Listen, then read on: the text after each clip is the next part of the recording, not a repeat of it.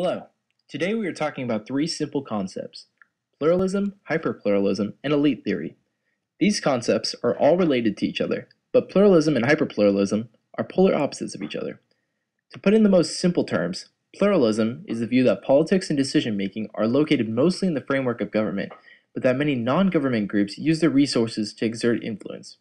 Hyperpluralism is a state in which many groups or factions are so strong that a government is unable to function. Let us try to put this in a more comprehensible way.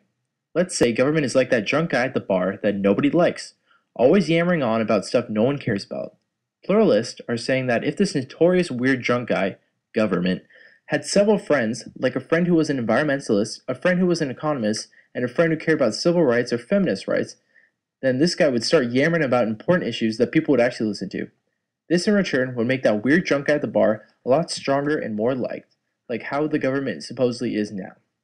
Hyperpluralists say that the reason why that weird drunk guy at the bar is hated by everyone and yammers about unimportant stuff is because he has so many friends. If the drunk guy wasn't so split up and confused by so many different friends, he wouldn't be at the bar at the first place and he wouldn't be yammering about so many different nonsense things.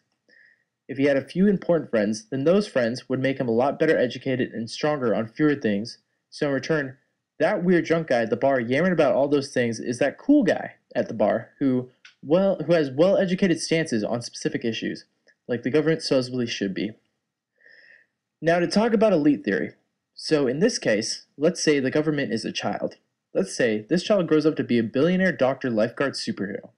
This theory illustrates that only rich parents, meaning rich office candidates, will be mainly the ones who are part of the government, or in this case, taking care of the child.